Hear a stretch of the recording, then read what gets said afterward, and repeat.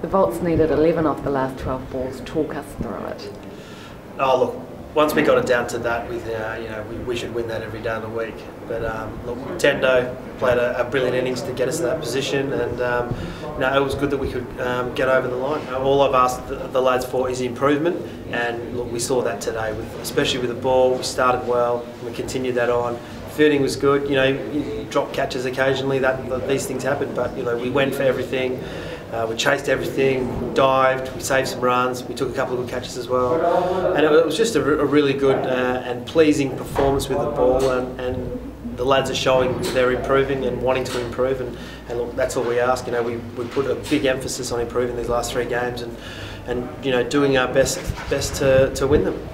Sam Wells' injury looked painful. Is he out for a while now? Looks like he could be out for a little while. Yeah, he's torn a calf, so we don't know how bad it is yet, but physio thinks it could be, well, we'll have to wait and see after scans, but it could be a little while.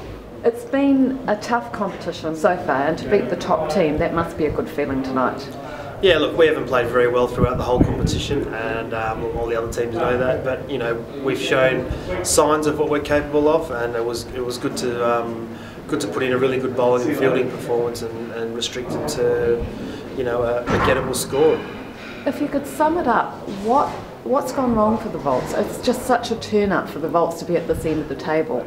Yeah, it's one of those things, you've got to win the close games. We've had 4 last over games and we've only won 1 of them. So, the best teams go out and they win those games, and they put in good performances, and they gain the momentum and they just keep going and going and going. But unfortunately we just couldn't find a way to win, whereas the best teams do find a way to win.